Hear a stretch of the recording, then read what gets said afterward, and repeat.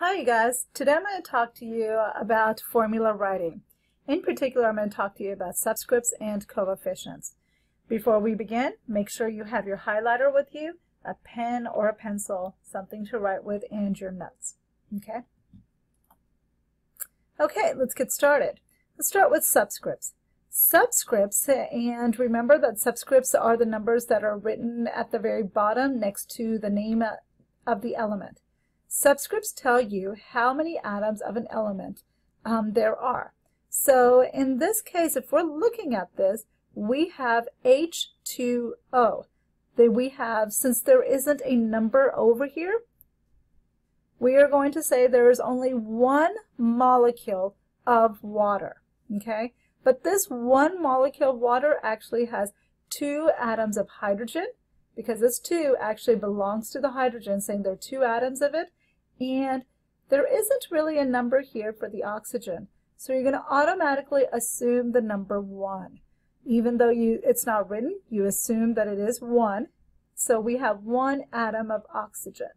So if we have one molecule of H2O, this is how an H2O molecule looks, and we only have one molecule of this, you can tell that we would only have one oxygen atom, but there's two hydrogen atoms.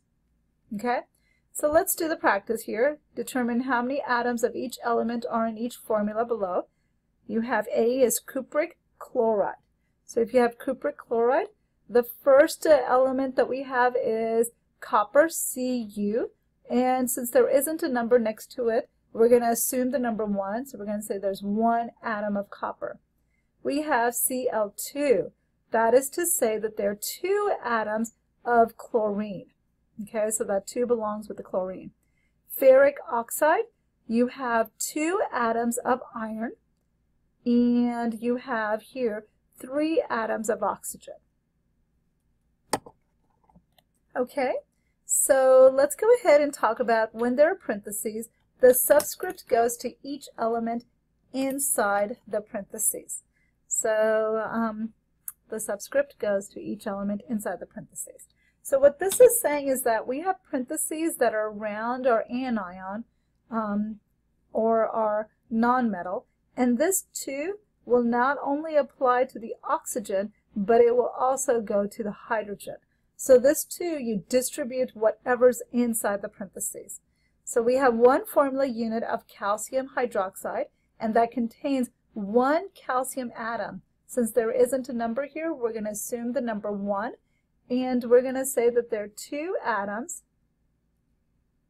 of oxygen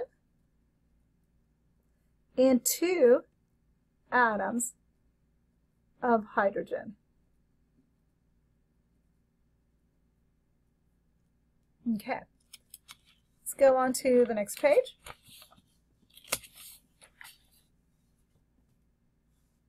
Okay, so we've got 2 atoms of oxygen and 2 atoms of hydrogen. So when the subscripts go to the same element, you multiply.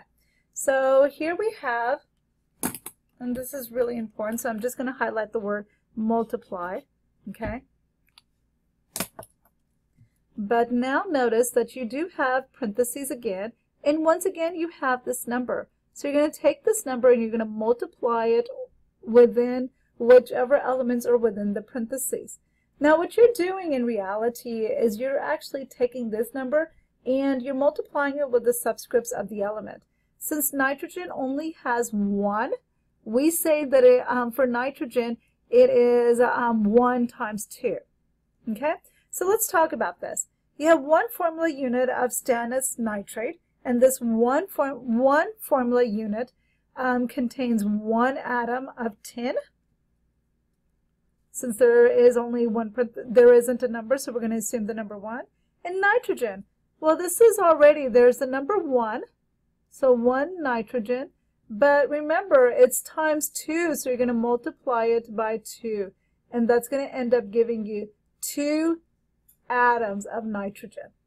Okay, for oxygen, there are 3 atoms of oxygen inside the parentheses, but you're going to take this 2, and just like you did with the nitrogen, again, you're going to multiply it for oxygen, and that'll give you 6. So now there are 6 atoms of oxygen. So, okay, so if you're looking at this, notice that you distribute whatever's inside the parentheses, you distribute that number inside the parentheses. Determine how many atoms of each element are in each formula below. So you've got manganese here. There isn't a number, so we're going to say 1 atom of magnesium, manganese. And then this 3 right here, you're going to distribute inside the parentheses for both oxygen and hydrogen. So you're going to say there are 3 atoms of oxygen and 3 atoms of hydrogen. So you have 1 atom of manganese, 3 atoms of oxygen, and 3 atoms of hydrogen. Now let's look at the next one. Once again, aluminum does not have a number there, so it's 1 atom of Al. And this 3, you're going to distribute inside the parentheses, so it's going to go to both. So now there's chlorine. There's only 3 atoms of chlorine, but now you have 3 times 3 gives you 9 atoms of oxygen. Okay, so the very last one here, we have here a 2, so that means that there are 2 atoms of scandium. And then you have 1 atom of sulfur, but then remember you have this 3, you're going to distribute it inside. So you have 3 atoms of sulfur, and 4 times 3 is 12 atoms of oxygen. Okay, so let's talk about coefficients now. Coefficients tell you how many molecules or how many formula units are present. Okay, remember that when we are talking about formula units, we're talking about ionic compounds. Okay, and when we talk about molecules, we are actually talking about covalent compounds. Okay, so when determining how many atoms, you multiply the coefficient to all the elements. So you multiply the coefficient. Okay, so in this case, we have here the coefficient that we have is 5. That is right outside of the molecule for water. So you're going to take this 5 and you're going to distribute it or multiply it with every element that it is right outside of. So 5 times 2 for hydrogen would give us 10 atoms of hydrogen. And then over here, oxygen is 1.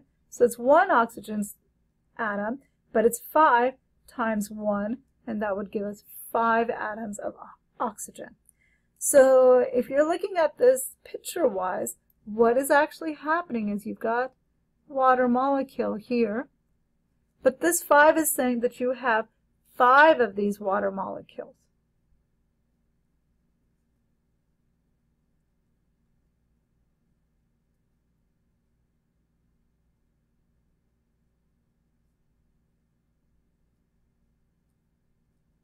Okay, so if I've got 1, 2, 3, 4, 5, I've got 5 water molecules, and if I count the total number of hydrogens, I should have a total of 10 hydrogens within these 5 water molecules.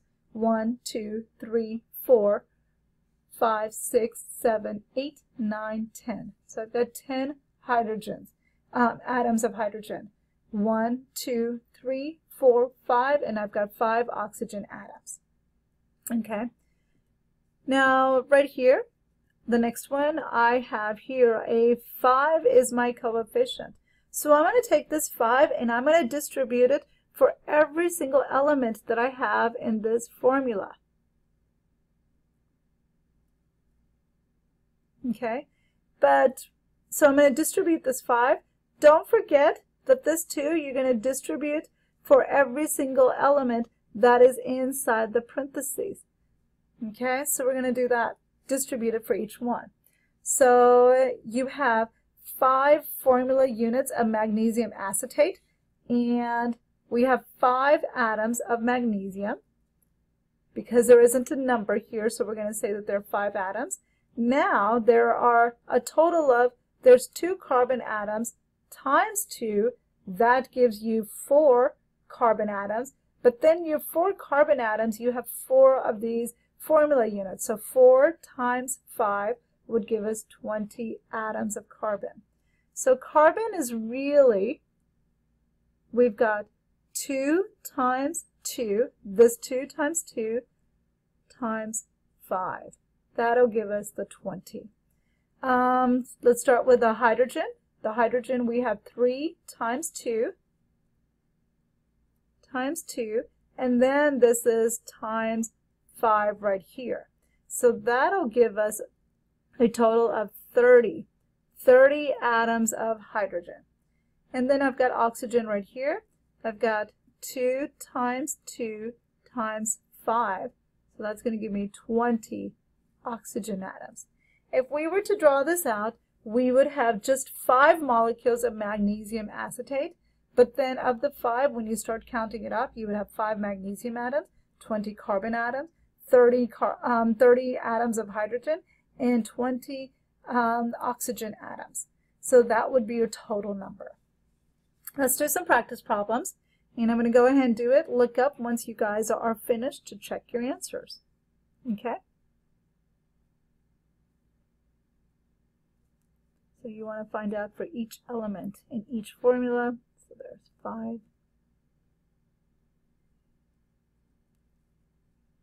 4.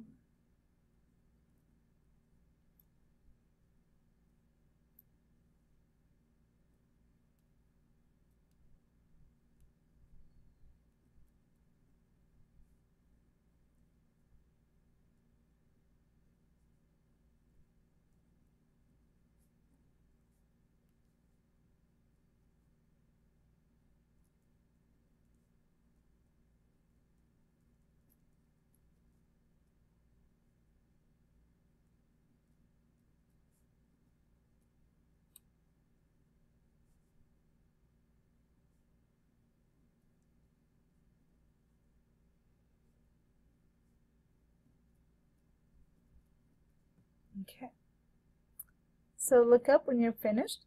You have 5 formula units of zinc fluoride right here, and then you have 5 atoms of zinc, and you have 5 times 2 would give you 10 atoms of fluorine. You have here 3 formula units of beryllium hydroxide, and you have 3 atoms of beryllium.